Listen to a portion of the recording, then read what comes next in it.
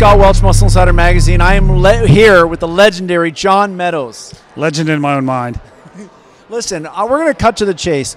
You brought into bodybuilding, you Amino Sarcev, the whole peri-nutrition, intra-nutrition sort of concept.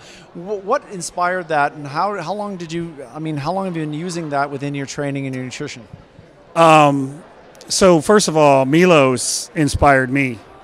So he was talking about what's going on in muscle cells, and you have all this cool stuff going on. You have, I'll throw some big words out at you, insulin-mediated GLUT4 translocation, non-insulin-mediated GLUT4 translocation, which all that means is it means the cell has an ability to open up and suck in whatever's in your blood and nutrients. And Milos always talked about that, and he had this philosophy. He called it empty blood, like if you don't have all these nutrients, there's nothing really to shuttle into the muscle. And I thought, you know what? Conceptually, that makes a lot of sense, so let me try this. So I tried out the protocols, carbohydrates. I like cluster dextrin myself, but essential aminos, creatine. So training provides those. Training and eating carbohydrates make those processes happen. So together, a lot of people say, well, you don't even need food to make that happen. And they're right. Mechanical tension in the muscle does start that process, but so does insulin. And insulin attaches to the insulin receptor on the cell membrane. And anyways, so it made sense in theory, but I'm not just a theory guy. Like, I want to see what does this feel like. Yeah. So I noticed when I was doing it, two things. Number one, my recovery was amazing.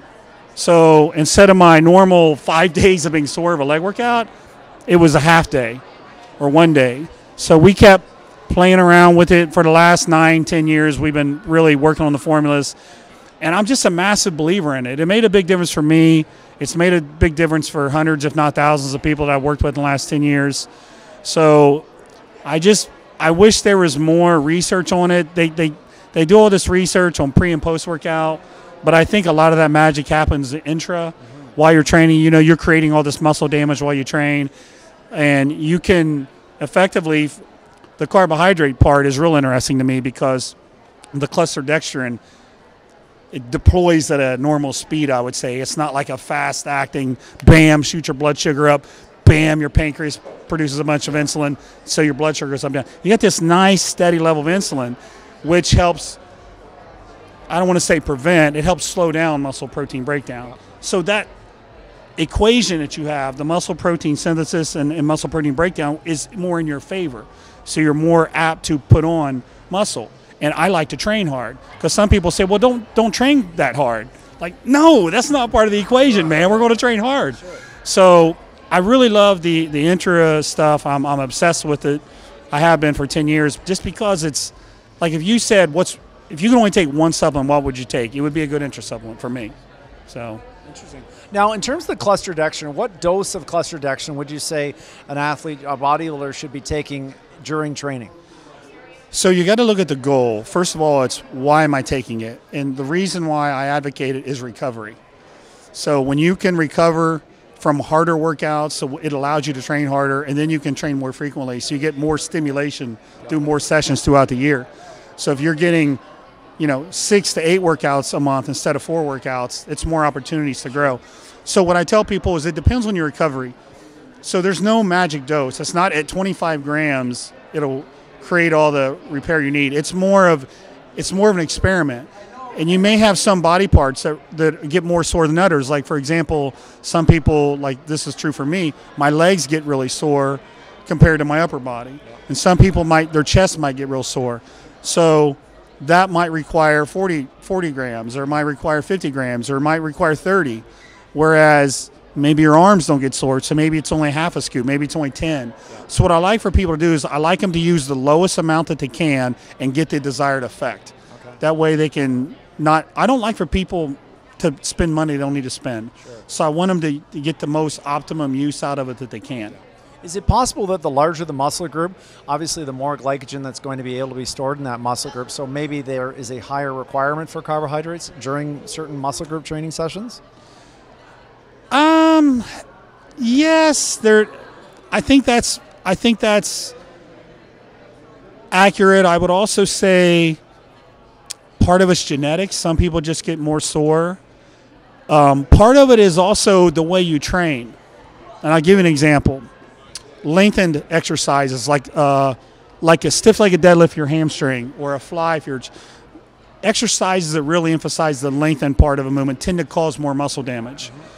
High volumes tend to cause more muscle damage. So a lot of it is also how you're training. It's the exercises that you're using. Potentially, it's, to your point, it's the size of the muscle.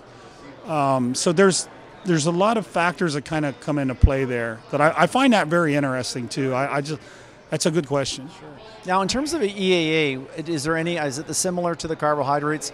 Depends on the person, depends on the meals. If they're having a lower protein diet, then obviously their requirements for essential amino acids would be higher.